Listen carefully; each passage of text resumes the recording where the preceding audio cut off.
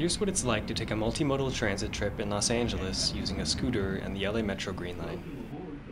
I was heading home to Redondo from the Sender 1 climbing gym by LAX, which I'm pretty sure is the biggest climbing gym I've ever been to. Here you can see I'm riding on a painted bicycle gutter, which are notoriously unsafe and can be uncomfortable to ride on, particularly on wide streets like this, which are designed for high-speed traffic. This one even has an actual gutter in it, which is a nice touch.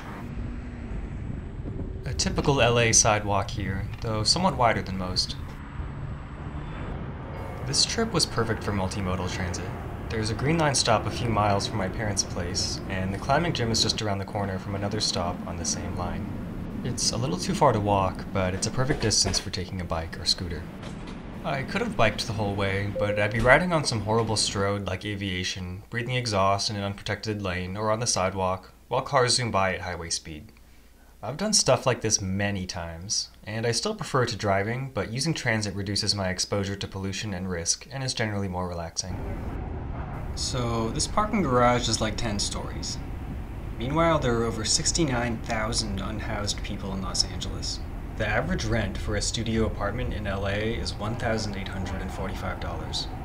The lack of affordable housing is directly connected to the huge excess of subsidized and zoning-mandated private vehicle storage, also known as parking, which directly increases the cost of any development and raises rents.